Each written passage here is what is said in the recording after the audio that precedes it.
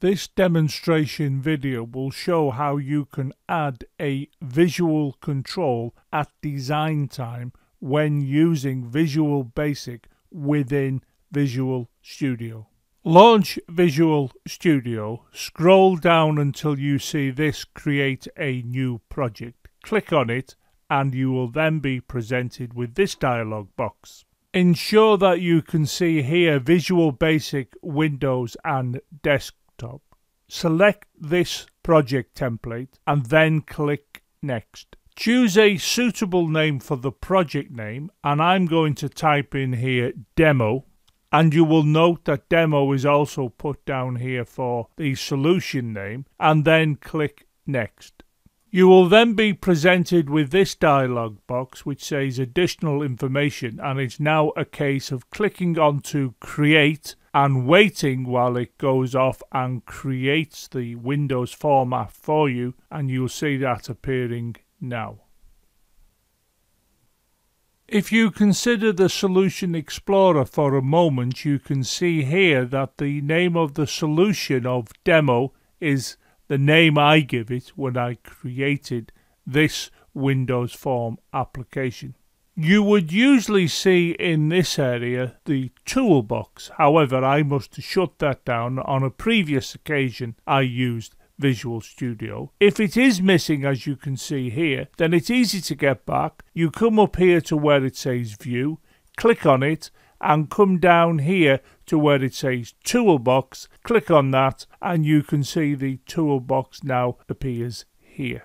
If you note here, it says Common Controls, and the common controls are listed here. If you wanted those not to be in view, you simply come to this little arrow here, click on it, and you can see that they are hidden from view. However, I want them to be present, so it's a case of coming back here, clicking on the arrow, and you can see the drop-down list of the common controls, the ones that you would use more frequently when building your graphical user interface, are all appearing here. Now it is a case of drawing your controls onto the form, and I'm going to draw a button onto the form. So you come here, select the button, come over here and drag the mouse to the size you want the button to be and release, and then you can position the button where you like on the form.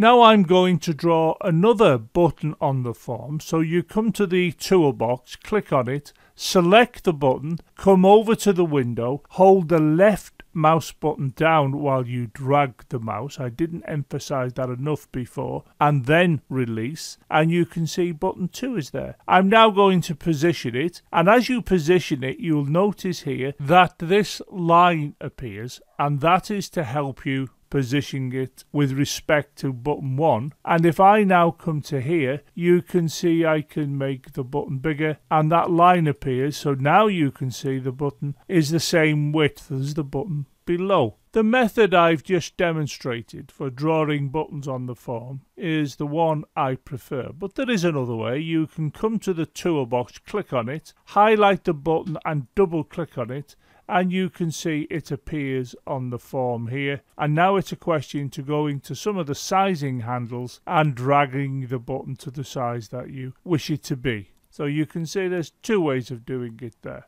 Another way to draw a button on the form is to go to the toolbox, click on it, and I'm going to click on the button once, come over to the form and click it once, and you can see the button appears. And now it's a case of grabbing hold of a handle and dragging it to the size that you wish it to be. All the controls can be drawn onto the window as you've just seen. I'm going to choose another one from the toolbox, and I'm going to come to where it says picture box here. I'm going to click onto that, come into here, and I'm going to simply drag it to the appropriate size. And there you can see a picture box has been drawn onto the form. Now clearly it's got the name picture box because I can stick a picture in it, but I'm not going to show you that here. I'll show you how to do that in a later video.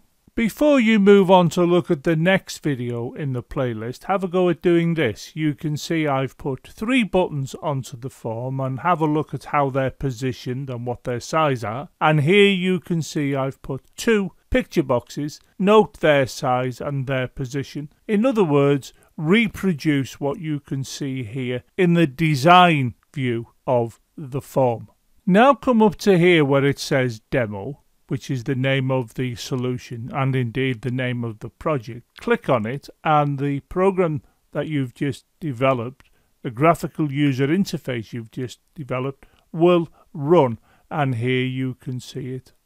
And what we've got here is the runtime of the program that you designed here. But look in this region and you can see that the picture boxes that appeared here in the design view do not appear here. Now the reason for that is I haven't put any pictures in them yet, so they will not show up here. But of course the buttons do. I'd like you to also note button 1. Do you see it's got a blue outline compared to the other buttons? And that's because that one has what's called the focus, which means if you keep your eye on it and I hit the space bar, watch what happens to button 1. Can you see it's being selected?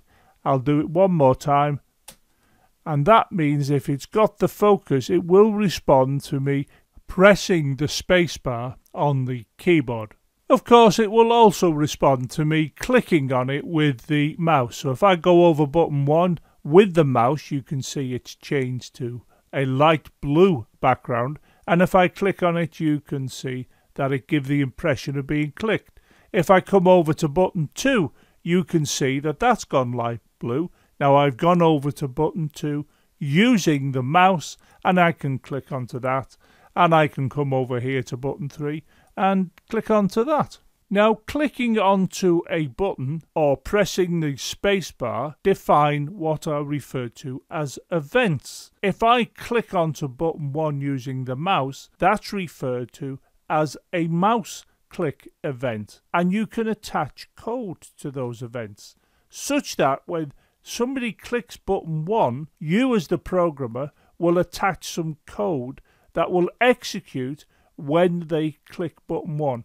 Likewise when they click button 2, and likewise when they click button 3. And of course the code that executes can be different for each of the buttons. But it's clear that what we're looking at here is something referred to as an event-driven program. This application is waiting for you as the user, not the programmer, the user, to click onto a button, and you as the programmer will have to write the code that will respond to the clicking of the buttons. Before we consider how we add code that will respond to the clicking onto the buttons, we first of all need to consider the properties of the buttons. And not only of the buttons, but of everything else that will appear on the graphical user interface, and in addition, the properties of the form. If you consider the text that appears on these 3 buttons, it is quite clear that they are meaningless to any graphical user interface that you would wish to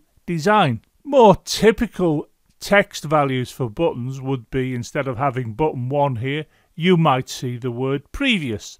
That would allow you to go and look at the previous data that was in a database. Or this one could be next, to go and look at the next record that's in a database.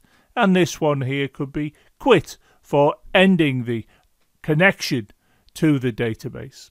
Now the next video in the playlist will show you how to change the text property of these buttons, and also other things we can change about the buttons as well as the form, and other controls that might appear on a form. How you alter the properties of the things you draw on the form, and this is the key, at design time.